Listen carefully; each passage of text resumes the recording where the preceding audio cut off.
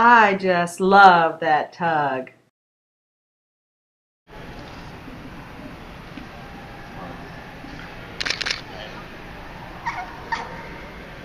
In the category of exemplary companion, Tugg, a bull terrier owned by Blake and Kim Ovard of Cleburne, Texas. When Tugg was 4 months old, he was found staked down beside a road, barely alive and suffering from numerous infections. His adoptive owners, Blake and Kim, both animal control officers, started a Facebook page to report on Tugg's progress. Today, the Bull Terrier has more than 9,300 fans around the world.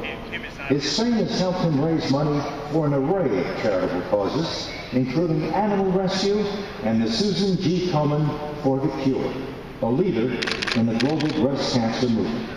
As a certified therapy dog, Tugg makes school visits where he helps raise children's self-esteem with his "You Are Great, Just the Way You Are" program.